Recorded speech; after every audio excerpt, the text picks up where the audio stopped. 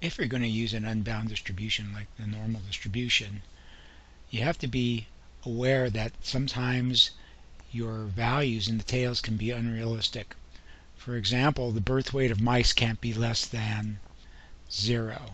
And here we're looking at an example here in this chart where we have some birth weights that are less than 0, represented by the blue dots. And you also see that here in the descriptive statistics. We really want to range our birth weights between 0 and 2 grams. But here we're saying it goes from minus 0.37 to 2.43. Excel has no function for truncating a normal distribution. There are plugins that you can download that will do this for you, such as NT-RAND. But I've chosen to use some code that I picked up from Mike Middleton. And here's a link to his blog.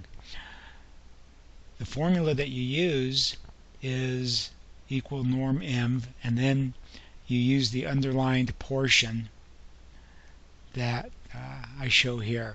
There are lots of other examples of where you might want to truncate a normal distribution, where you have the negative price of goods, or negative age, weight, height, or negative time. Let's take a look at the Excel workbook now. Let's go back to the example of the birth weight of mice. Let's take a look at the inputs. They had a minimum weight of 0, a maximum weight of 2 grams, and an average of 1 gram. So I've input this into our normal distribution here in our data table. I've calculated out some z-scores, and here's where I implement the truncated normal distribution. And here's where I do the truncated dist, which is basically the same as you usually do, except you're working it on the truncated normal in function.